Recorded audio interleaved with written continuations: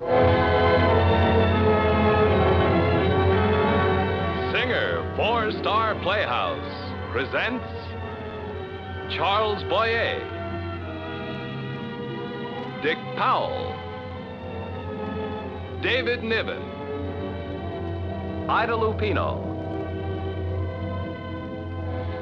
Brought to you by your neighborhood Singer sewing centers from coast to coast and the more than 32,000 members of the Singer organization who make, sell, and service Singer sewing machines for both industry and the home.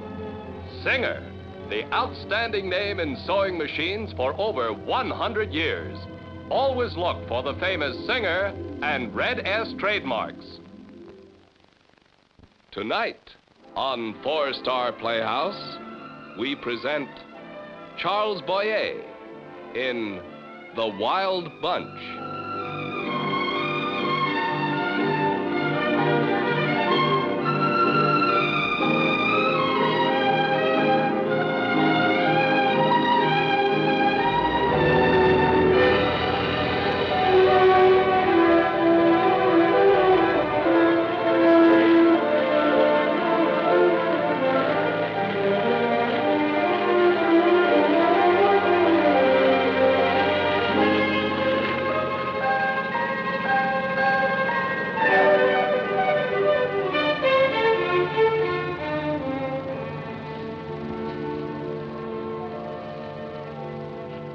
My dear Leonora, allow me to make an observation. You are, without any doubt, the most ravishing creature in the whole world. What are you doing married to me? You're a very handsome husband, George. And you're gentle. You'll make a wonderful father. What a lovely thought. I'd like nothing better. In time.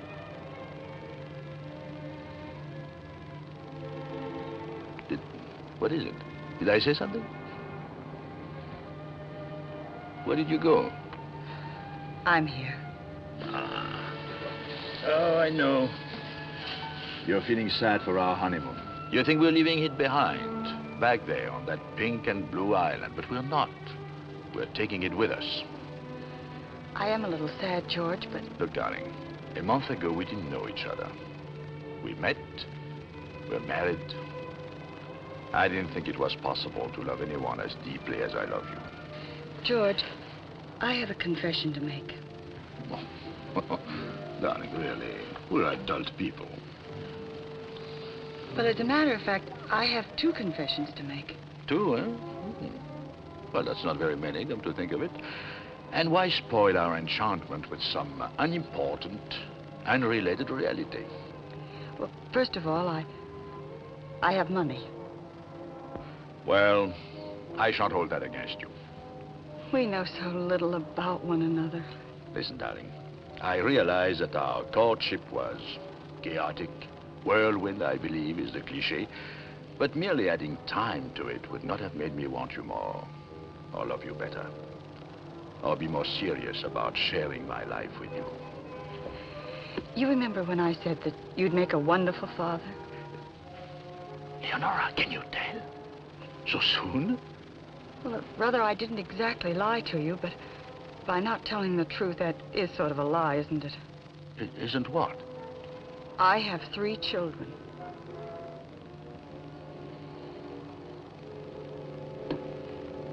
I'm going to be a father. You're using the present participle tense. I am a father, and this is no time for grammar lessons.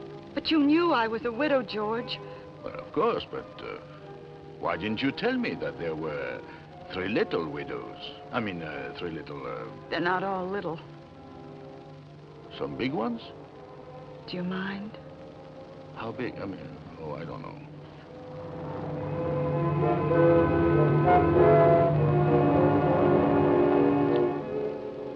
I'm being very foolish. I'm certain of that. After all, if they're your children, they must be exactly like you. I love this time of year, don't you, George?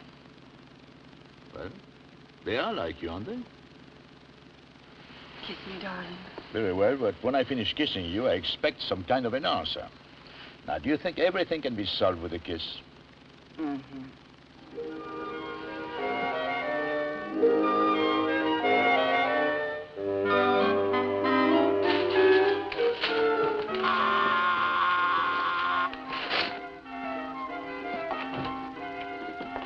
Uncle Sam. Oh, children. Leo, I'm so glad you're back. So glad to see you come home. You look just wonderful. Jim?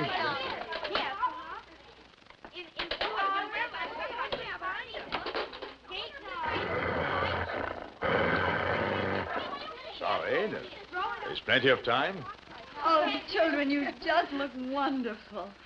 Oh, of course, children, David, Carlotta, Louise, your father. Well, I don't think... Now, everybody kiss everybody. Leonora, you think Kiss everything... Pete. Oh, David, you're impossible, completely impossible.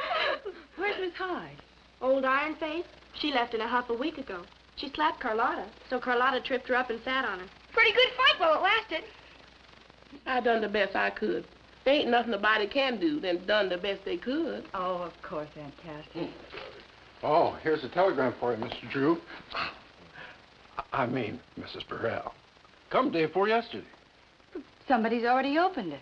Oh, everybody's read it. The contents of that telegram is common knowledge around here. And it's for the turnpike, if you ask me.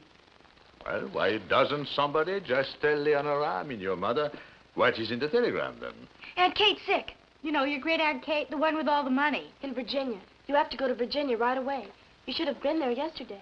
Oh, poor Aunt Kate. I've got to go. But I can't go unless you'd... And I don't suppose you'd want to. Well, darling, if she's very close to you, I suppose you must go. I'll stay here with the children.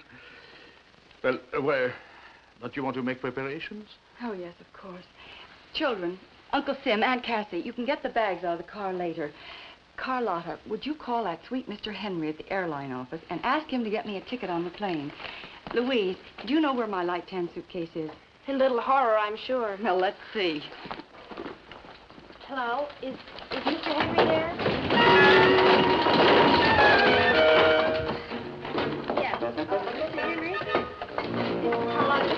Oh, my old slippers. Virginia. Yes, Roanoke, Virginia. You can't hear me? You can't? Look, Leo, I'm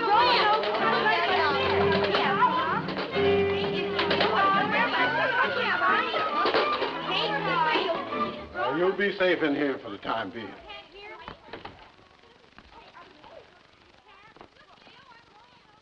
Oh, them young'uns. They're a wild bunch, and they got to be tamed. Tamed? Yes, sir, tamed. I presume all this belonged to their father. Oh, yes, sir. He was quite a sportsman, God rest him. Well, Uncle Sim, if he couldn't tame them... He never tried to tame them. And if you're asking me, I think the poor gentleman just became a sportsman so as he'd have plenty of excuses to get away from the house. I think the poor man just, he just wore himself out running away. Now, there ain't no sense you're worrying about it, mister. That is, if you don't mind my saying so. Because what has to be is. Now, you'd best try to figure out a way to tame them before they tame you. But, Uncle Sim, I am already tame. That's what I thought.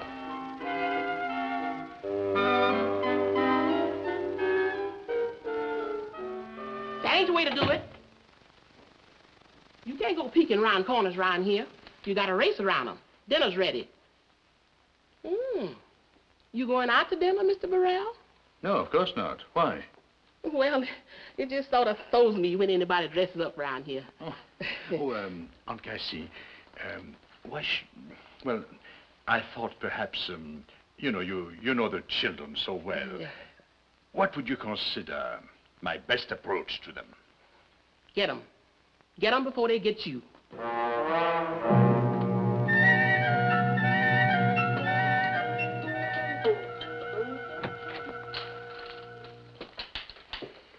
Good evening. Louise, Carlotta, David. Good evening, George.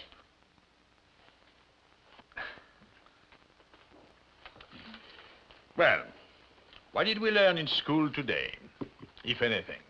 We didn't go to school today. Why not? We had a bad case of ditchitis. Oh, I'm sorry. What's so funny? Oh, ditchitis, I see. You just all felt like ditching school. Well, that's not exactly playing the game fair, is it? We don't like school. And school doesn't like us either. You'll be amazed in the years to come, my dear children, how many things one must do in this world that one does not exactly like. As for school, I can assure you that you will all look back on it as a pleasant time, during which there was demanded of you very little of the responsibilities and cares of this world.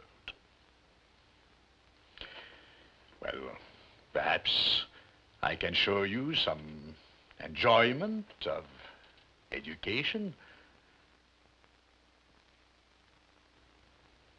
At least I can try. Starting tomorrow. We are not going to school tomorrow. Oh, yes, you are. Oh, no, we're not. Tomorrow is Saturday.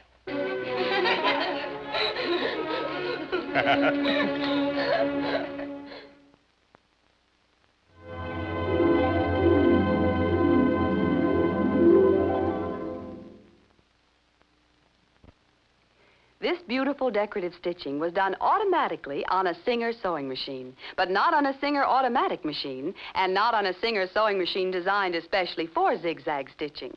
This decorative stitching was done automatically on a straight stitching Singer, exactly like the one you may have in your home right now. Sounds impossible, I know, but it's true. And here's the magic, the wonderful Singer invention that makes it possible. The Singer Automatic Zigzagger. It's exclusive with Singer. Costs only $14.95. And just wait till you see how simple it is to use. And yet the wonderful work it will do. You see, you simply attach it to your machine and select your stitch pattern. We're only showing 4 here, but there are many others, each marked with the type of stitch it produces. Arrowhead, domino, blind stitch, zigzag. Now we'll take the arrowhead. Now we just slip it on here, close the cover, and start the machine. And just look at these handsome arrowhead stitches, all done automatically on a regular Singer sewing machine like the one you may have in your home right now. For it's really true. With the Singer Automatic Zigzagger, you can now do automatic zigzag stitching, not only on the exciting new Singer Automatic, but on this featherweight portable, and on most straight needle and all slant needle Singers, too. You'll use it just the way you would if you owned a more expensive automatic machine, to trim your children's clothes, for decorating linens, for beautiful applique work. And you'll be thrilled at the time you'll save hemming, overcasting seams, because you do all these extra touches automatically. The astonishing new Singer Automatic Zigzagger is only $14.95. See it demonstrated at your Singer Sewing Center or phone for a no-obligation demonstration in your own home on your own sewing. Do zigzag stitching automatically on your present Singer sewing machine with this wonderful Singer invention. Exclusive with Singer, it's sold only at your Singer Sewing Centers.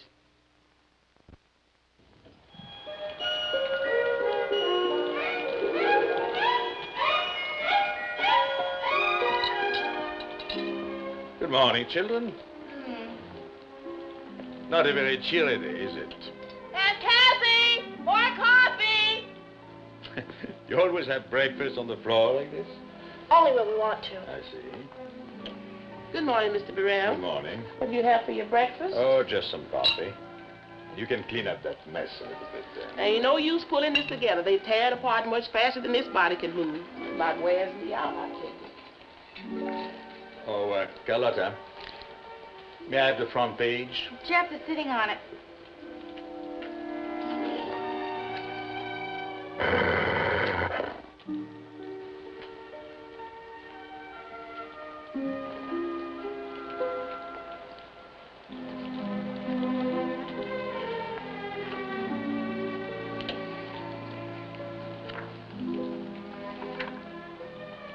Pete didn't come home last night.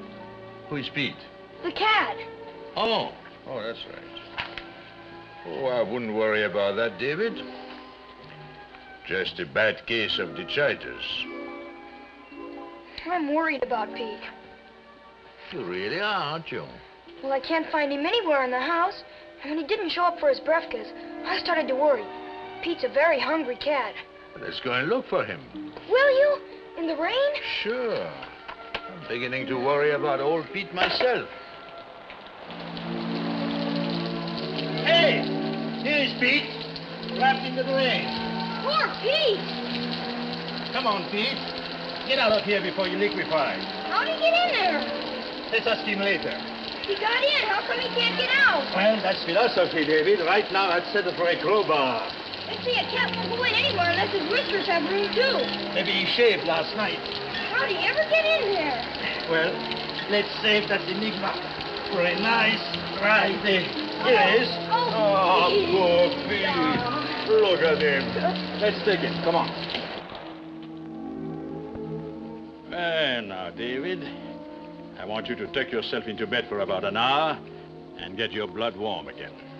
But what about Pete?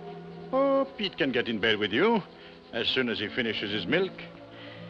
You know, I think we ought to fix up a bed for Pete. Get a big box, hammer out one side, and line it with some old silk. I think Pete would like that. Good. There are lots of big old boxes up in the attic. Fine. Now, into bed with you. Everything all right? Everything's all right. Thanks for worrying about Pete. Well, I was glad to get the chance to know him. Here he comes. Good old Pete.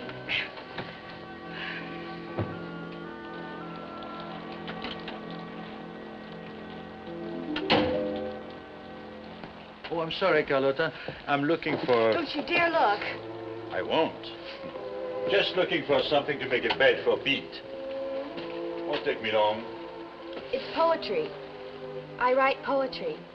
I suppose you think that's funny. I'm sorry, I don't know what you mean.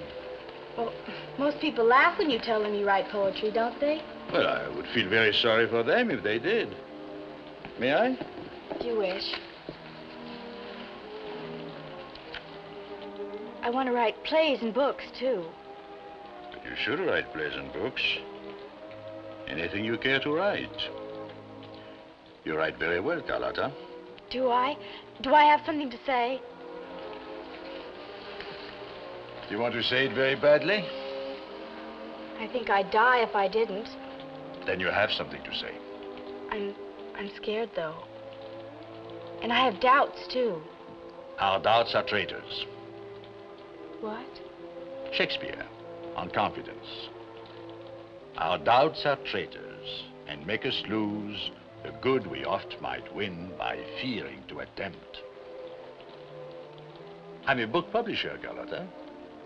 Pretty good one, too. I'm looking forward to publishing one of yours someday.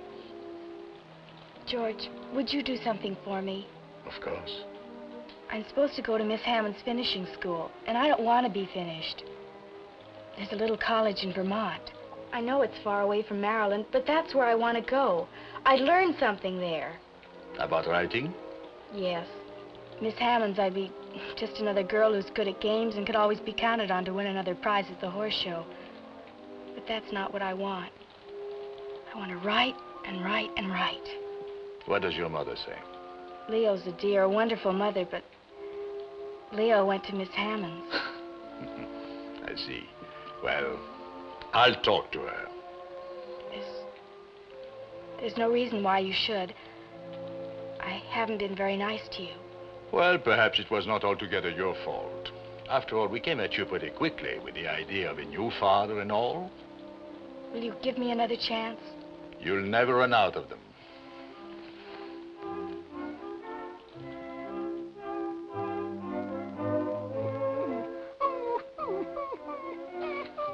Well, but I guess nobody's really tough around here. Just sort of scared. You know, Jeff, I think you need a bath. And this being Saturday night, you're going to have one. You shouldn't go. Well, maybe that's just the reason I am going. You better not if you want my advice. Who needs it? Stop being Mother's little helper, will you? Besides, that crowd's too old for you, and a little too goofy if you ask me.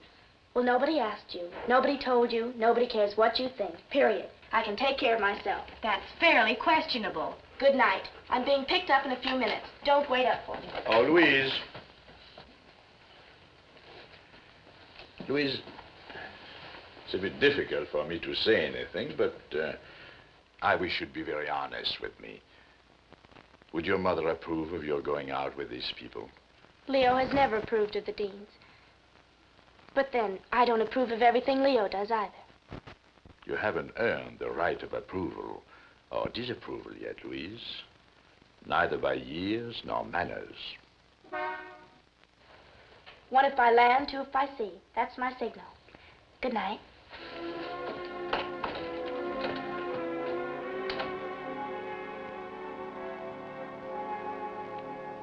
Oh, we're going to look so beautiful.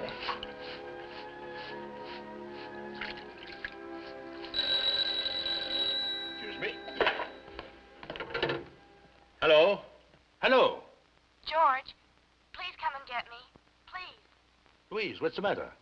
Please come and get me. I'll be on the porch at the Deans. Do you know where it is? Well, I'll find out where it is. I'll be right over.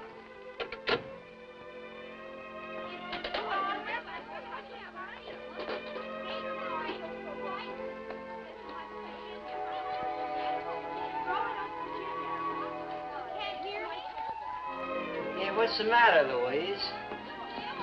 Huh? I'm going home, Johnny. Nah, you can't go home until I take you. Hey, what's the matter? Party getting a little rough? Oh, sure. But it's a good crowd, a lot of laughs. You're not too particular. I'm very particular. I thought you knew that. Oh, you never know what you know until you know, you know? But you're very cute, I know that. Leave me alone and go back to some less particular people. Oh, no, no, no. I'm going to take you back with me. Now, look, Louise. I told you I'm going to take you back, and I am. No, you're not. Get into the car, Louise. Good night.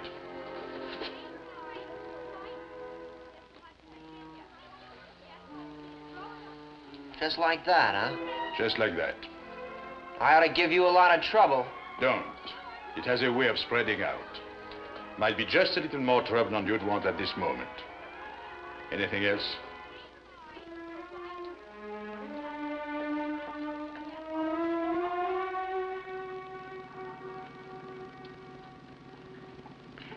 It was very kind of you to come. Shut up, Louise. I'm sorry, Louise, but you were in far more danger than you realize. So don't toss it all away with a thanks for coming and a fond hope that I'll be there the next time. You can't always look after yourself. So make certain you're around nice people who can. I know I'm making noises like a father, but it's about time somebody did. It was a bad situation. I know that now. Perhaps not the worst this time. But just check the front page of your newspaper for the variations. Grow up, Louise. If you're going to be a big girl, start thinking like one. I will. I promise you that. And I promise you something. You won't be going out with any boys that haven't been first received by your mother and myself. Invite anybody you want to the house. As long as we know the people you know, everything will be fine.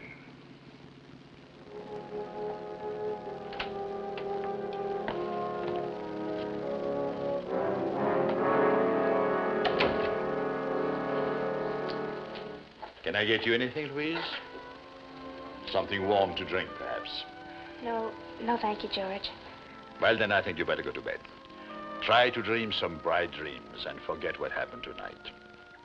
And, Louise, let's you and I forget it completely. No sense in worrying your mother. You mean you're not going to tell Leo about it? No, of course not. Why should I? It will never happen again, will it? Not ever. And thank you very much. What is it? Something else? What you said, George, about inviting boys to the house. Always looks like such a pig pen around here. I agree.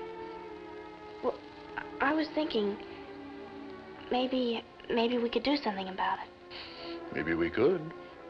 Would you like that, George? I mean, if we all got together and helped clean up, sort of made the place look like something? I'd like that very much. Good. I know just where we'll start.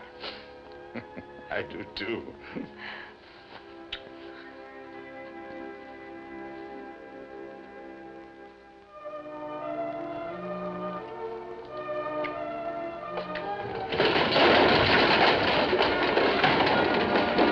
Forward, march.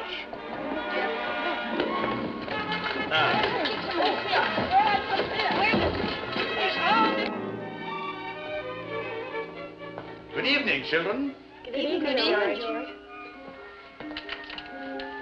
Thank you, David. Just a moment, please.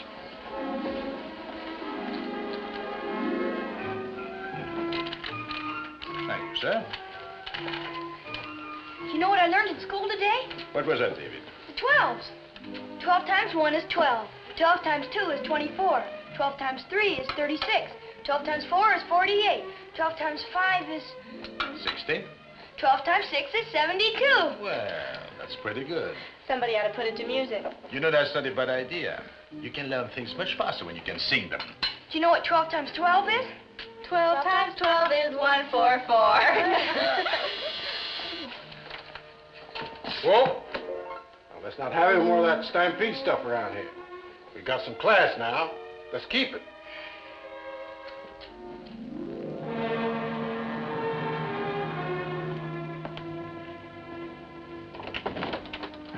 Shh, I want to surprise them. Oh, please, David, Carlotta, how are you? Hello, darling.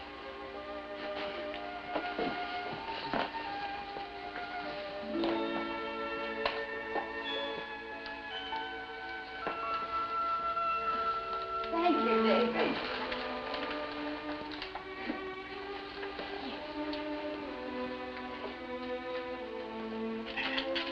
Oh, it's so wonderful to be home. Nothing's changed at all.